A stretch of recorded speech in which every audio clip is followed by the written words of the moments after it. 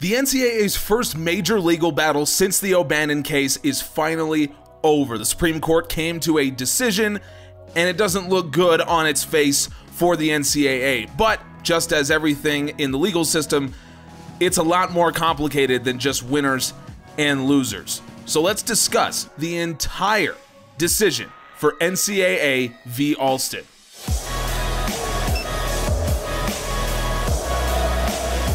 If you've been following the channel for a while, then you'll know that we've done a whole lot concerning the NCAA's legal status, this particular legal battle. We did a video covering the entire oral arguments when they became public. I think that was a few months ago now.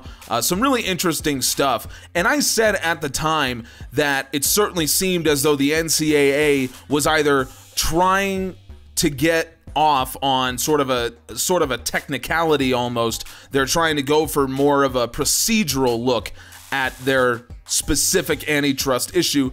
That seems to be what the court ended up actually going with. So the core issue here for the NCAA was actually based around academic payments. So the NCAA would limit any academic related payment that an athlete could receive to the cost of attendance. So schools were not allowed to pay for vocational school scholarships. They were not allowed to give paid internships to students, to student athletes. So basically, whatever it costed you to attend the school, that's what the NCAA was allowed to pay. And then they added on some extra food vouchers and things like that they were allowed to give. And then they added on an almost $6,000 payment for athletic excellence. But that's it. That's all athletes were allowed to get. And so this group of athletes, led by Sean Alston, a former West Virginia football player, challenged this in court. It went up from district court to appeals court to now the Supreme Court, and at each level, the court ruled that the NCAA was in violation of the Sherman Act, so the major antitrust law in the United States. So this is where I think it's actually most interesting, this issue. So the Sherman Act is a notoriously difficult piece of legislation to actually litigate and figure out in court, because there are so many rules and there's such an argument over definitions that it makes it very hard to even come up with an argument. So what I mean by that is the Sherman Act has certain rules for what happens if a business constitutes a monopoly in a certain market. But so much of the discussion when it comes to cases about the Sherman Act come about the market that they're actually in. So I think I gave this example on our video talking about the oral arguments. Is the NFL in the market of professional football? Is it in the market of football? Is it in the market of sports? Or is it in the broader market of entertainment? And where you see them in violation of the Sherman Act depends completely on what market you think they're in. And the NCAA was basically in the same boat when it comes to this. So basically what the NCAA was asking the Supreme Court to do is just to overrule the district and appellate courts by basically saying the NCAA is essentially a conglomeration of its member schools. Its member schools they're not I'm trying to remember the exact words that the NCAA tried to use. Commercial institutions. The member schools are not commercial institutions. So because of that, the NCAA couldn't constitute a monopoly, and so therefore we can't be held in violation of the Sherman Act for limiting academic payments to students. So that is the claim that the Supreme Court, that the district and appellate courts ruled against the NCAA, and the Supreme Court affirmed that. So the Supreme Court basically said, look, and this is actually really interesting. The Supreme Court basically said, first of all, doesn't matter whether the schools are commercial institutions or not. Because, and this is something that Justice Gorsuch pointed out when he was writing the opinion of the court, he said the NCAA has argued to the contrary in previous cases, where they've essentially argued their schools are commercial institutions. So whether you say they are or not, it doesn't matter.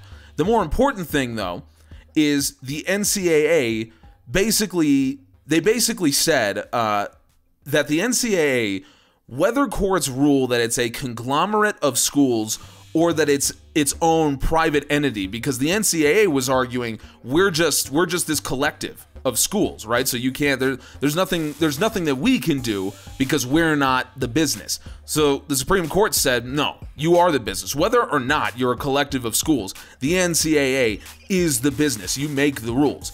So therefore, whatever you want to define yourself as, the NCAA has monopoly power in its industry, which was successfully defined by Alston as college sports. And if that's the industry, it's pretty obvious the NCAA has monopoly power in collegiate sports. So the Supreme Court said, whatever, and not only did they say in this narrow circumstance, you have monopoly power, they said in all circumstances, whatever you try to define yourself as, whether you say schools are commercial institutions or whether they're academic institutions, whether you say that you are a private business or that you're a conglomerate of businesses, or even if you say you're a conglomerate of non-private businesses, because the majority of NCAA member schools are public institutions, whatever you call yourself, you have monopoly power in your industry. So that is very interesting going forward, because that means, because the Supreme Court creates precedent, that the next time the NCAA finds itself in court, it now cannot use all of these different defenses. It has to argue with the understanding that they have monopoly power in their industry. And because of the Sherman Act, there's now all kinds of lanes that are open to different institutions or athletes or whoever might want to sue the NCAA, because the Supreme Court has basically said, yeah, the NCAA has monopoly power. Now, it is possible, I believe, for the NCAA to successfully convince a court that if it makes certain changes, now it's no longer a monopoly power. I'm not exactly sure how that whole process works. But the reality is this is not the end of all this. Also, one of the kind of procedural things that was talked about during the oral arguments was this idea of a rule of reason analysis. So that's part of when you're litigating anything that has to do with the Sherman Act.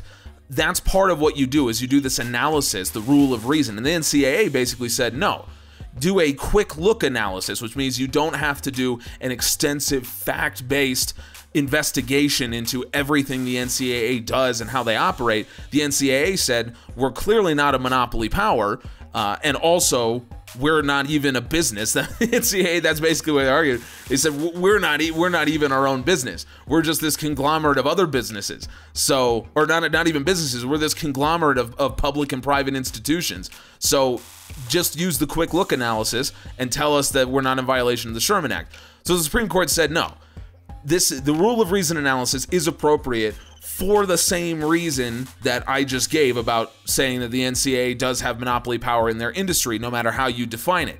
So that is very important. Because the Supreme Court said that, now if the NCAA is once again brought up on anything having to do with violation of the Sherman Act, the NCAA now, courts will be far more likely to use that rule of reason analysis, which, judging by the NCAA's insistence that it not be used, is probably not good for the NCAA. That when you use the rule of reason, the burden of proof is on the defendant, so the NCAA has to prove that it is not in violation of any of the statutes under the Sherman Act. Whereas if you do a quick look, then it's actually the burden of proof is on the whoever's suing them to prove that the NCAA is somehow in violation of one of the statutes under the Sherman Act, and that is much more difficult to prove, especially in the U.S. legal system, as most of you probably know. So all of that is the good news to come out of this decision, and it's a very well-written opinion by Justice Gorsuch. A little bit of legalese, of course, but also a very interesting cross-section into the history of college sports. He goes all the way back to what is considered the very first collegiate sporting event back in the 19th century, a rowing regatta between Yale and Harvard. And so he goes back there and kind of tracks sports, collegiate sports as they go, and the formation of the NCAA. It's really interesting stuff. You can look it up and read it right now. Very, very interesting from Justice Gorsuch. But there is potential negatives here that I'm noticing. So, as you remember, back in our video talking about the oral arguments, All 9 justices were extremely, extremely aware of how much of an effect this case could have on the broader issue of college sports. They knew exactly what they could be doing to the prospect of college sports in the future, and they really didn't want to be doing anything. Almost every justice that I can remember actually proactively said, we do not want to mess up college sports. We don't want to completely shift the foundations of collegiate athletics right here, right now. And so coming into this decision, they knew that that's what was going on. So if you're familiar with crowdfunding, then you have those stretch goals, right? Those are nice to haves. So one of the stretch goals here for Alston was to get the Supreme Court to affirmatively say the NCAA is not allowed to bar its athletes from getting paid. They have monopoly power, therefore their athletes can't go anywhere else to play collegiate sports. Therefore, if their athletes want to be paid and the schools want to provide a salary, they want to pay them, then the athletes must be paid.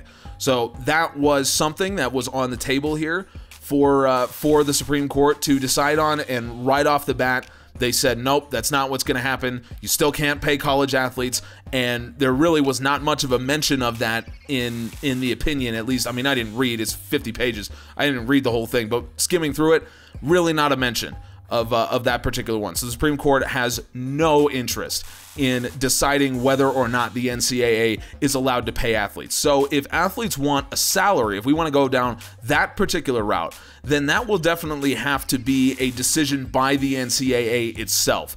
I highly doubt that the Supreme Court will ever decide that this is something they want to do.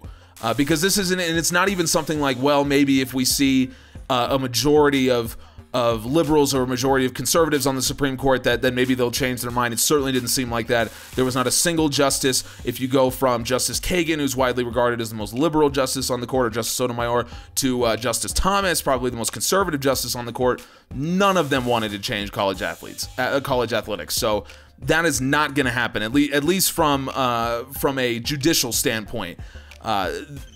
If athletes want salaries, the NCAA is going to have to change that rule itself. However, the court was not very specific about how the NCAA is to regulate these academic payments. So presumably, if a school were to, say, give a student, let's say, a vocational scholarship over the summer, like the student said that they wanted to go to the local community college for, I don't know, a welding class or something like that, the school can now provide that scholarship, which it was not allowed to do in the past. If they did that under false pretenses, just to, give a kickback to the athlete, essentially as a cash payment, I believe that would be fraud. So I don't think that they're allowed to do that, but there is still some gray area when it comes to these kinds of academic payments. Part of what is allowed is paid internships and tutoring and things like that. And as we know, I mean, for those of you who've been following college athletics for a while, you'll remember that case with the University of North Carolina a few years ago, where the African American Studies professor was basically just handing out A's to athletes in his classes and allowing them to meet the mark for grades, even though they weren't doing well in classes that were actually grading them on a fair scale. So we know that sometimes schools, athletic departments, professors will take matters into their own hands with these kinds of things. And so if a professor wants a paid internship for an athlete, and that paid internship just so happens to only entail 1 hour of work a week, how do you regulate that? The school is not. The school is very willing to look the other way on that, as we know. The athletic department is willing to look the other way, and the NCAA either doesn't care or doesn't have the capacity to actually investigate something like that. So it seems to me that there's a lot of loopholes that could potentially be exploited here. Now, if you have read the opinion closer than I have, and the Supreme Court actually makes mention of this that I didn't notice, then please go down in the comments and let me know. But as far as I saw, the Supreme Court basically said, yep, look, we're telling you that you're not allowed to restrict these kinds of payments, but however it is you want to deal with it, you deal with that. So I do see some potential issues in that regard, because I really think that when it comes to giving athletes salaries, that's probably the worst way to go when it comes to actually paying athletes. There's so many issues with that particular thing. And the problem is, if that's going to be the case, what happens if a school like, let's say, I'm trying to think of a school that's great at football but not a whole lot else. Let's say Clemson. Clemson gives all 50 of its incoming football recruits paid internships. Now, let's say that Clemson has an incoming class of female track recruits, and none of them get a paid internship. Is that a Title IX issue? You know, I mean, again, the football team makes a lot more money for Clemson than its women's tennis team. And so if the football players are getting all of these so-called academic awards and its women's tennis team is not, that seems to me to be an issue. It would probably be a Title IX issue, although I'm not sure where Title IX stands on this particular thing, because again, that hasn't been legislated, it hasn't been litigated. So how would Title IX deal with this if it turns out that more male athletes get these sorts of paid internships and academic rewards than female athletes do? I wonder if that starts to become a problem. So that might be an issue that the NCAA has to contend with.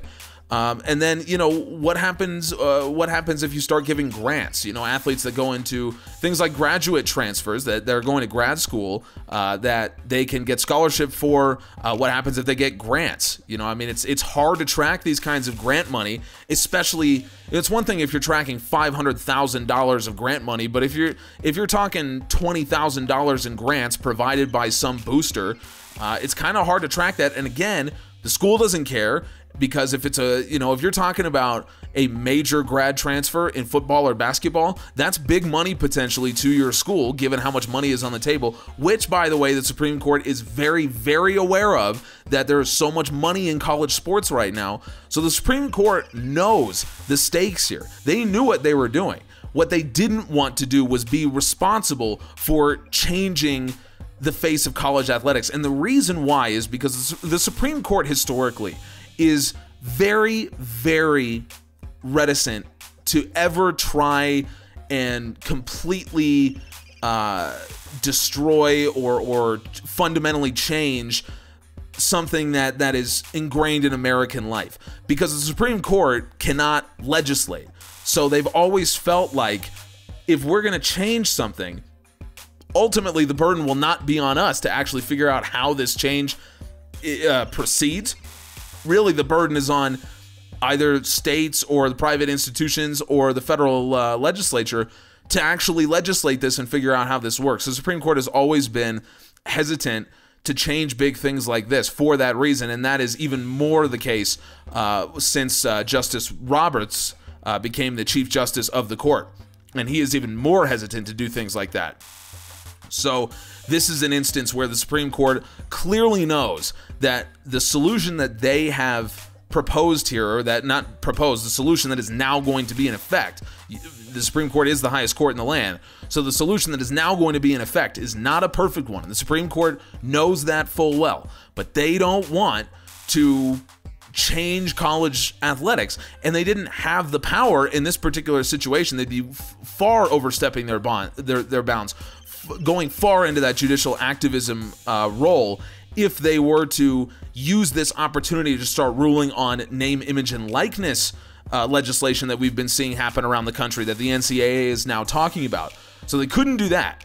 So this is what we get. However, I think the NCAA at this point, they know that what they've been doing for the last 4, 5, 6 decades, it's not going to work anymore. So I think that this decision could potentially lead the NCAA to start much more seriously looking at name, image, and likeness rules. They've already started doing it. Of course, California passed a bill recently in their state legislature that would allow athletes to collect on their name, image, and likeness rights. That kind of forced the NCAA's hand, because the NCAA threatened them that they would kick California schools out of the NCAA if they were to go through with that legislation. So it's still a couple years before that bill takes effect. So the NCAA still has time to litigate this, to try and figure this out. But it certainly seems to me that the NCAA at this point would find name, image, and likeness legislation on their end much more preferable to what we're seeing here with potential academic payments being made to athletes, or going back through the courts, bringing this back to a Supreme Court that is clearly sort of hostile to the NCAA's current business plan. Or I think the absolute worst thing for them is to potentially see this being legislated at the federal level. I think the last thing the NCAA would ever want is for the U.S. House or the U.S. Senate to start dealing with this issue.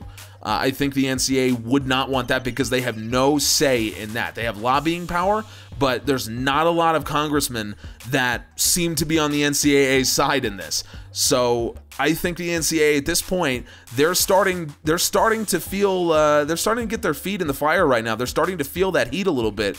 And so I think that this decision could be a jumping off point for the NCAA to really say, it is time for us to figure out how we're going to do name, image, and likeness so that we can avoid all of these other outcomes.